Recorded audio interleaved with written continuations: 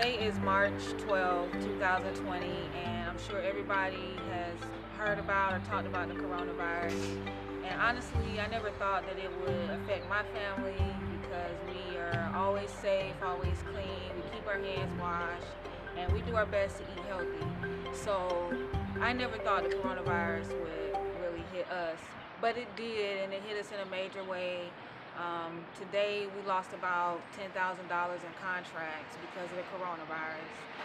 The first contract, we had a volleyball game to do this weekend. We were supposed to set up today at 12:30, and we got a call or text at 12:30 a.m.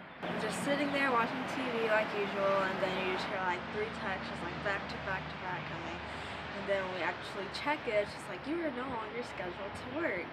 But like it's 12:30, and I was like already like got ready that whole day before, already getting my clothes and stuff ready to go the next day.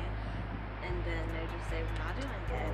They woke me up like 12:30 as soon as they got the messages, and they're like, "Mommy, they have canceled our stuff." So, you know, I actually haven't been asleep since. I just kind of stayed up, started looking for other work. Because we're out here, we didn't pay for this hotel, and we're supposed to be working, and then they just canceled it. We can't get our money back from the hotel. So as the day progresses, I'm like, all right, I hope they don't cancel our hockey. That's what I'm thinking in my head, but I ain't say it out loud. And then we get an email from hockey stating, due to growing concern about coronavirus, USA Hockey has decided to cancel the national championships.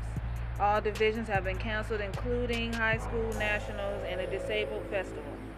There is no longer requirement for Hockey TV to broadcast these events. We thank you for your understanding. You can find more information, blah, blah, blah. So, cancel, nice big bold letters. Well, not nice, actually very rude. But it's canceled. We are out here doing our best to make money so that we can build this homestead the way that we planned on building it. We need steel to buy 2 more containers. We got to get the crane to get the containers lifted on the foundation.